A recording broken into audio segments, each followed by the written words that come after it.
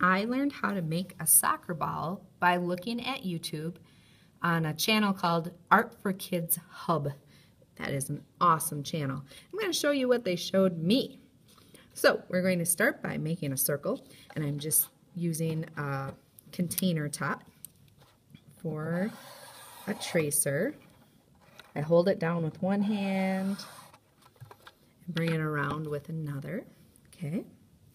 And I'm using a Sharpie today, but you can use a pencil to do this to begin with. And we're going to start with a shape that has 5 sides. Do you know what shape that is? Yep, it's a pentagon. So we're going to start out by drawing an arrow up, then 2 diagonal lines in, and 1 line that goes across. From this part, we're going to take this line and move it out. Right close to the edge. Take this line, move it out to the edge. This line, move it out. Bring this one out. Bring this one out. Okay, now we're going to bring these out to the edge of the ball. We're going to use diagonal lines for that, and the diagonal lines are going out, away from the line. Out, out, out, out. Nice. Good start to our ball.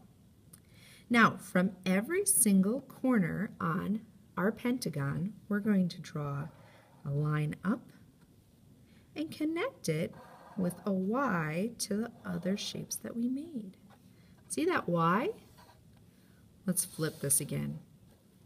Line up, letter Y. Flip it, line up, letter Y. Oh my goodness, it is so starting to look like a soccer ball. Line up, letter Y. Oh, cool. Okay, now at this point you can use crayons to color in some of the areas. Your soccer ball can be any color that you choose. I'm going to choose this red. We're going to start with the center pentagon that we drew first. And of course I'm going to try to color my very best, staying inside my lines of that first pentagon. Trying not to leave any white spots, doing my very best. After that section is done, we need to do the other parts of the soccer ball, but there's like a space, right? So all the way around here is going to stay white.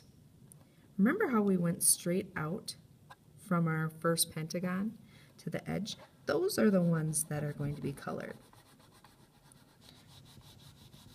So I have that line, colored this one. This straight line, oop, here it is, color this one.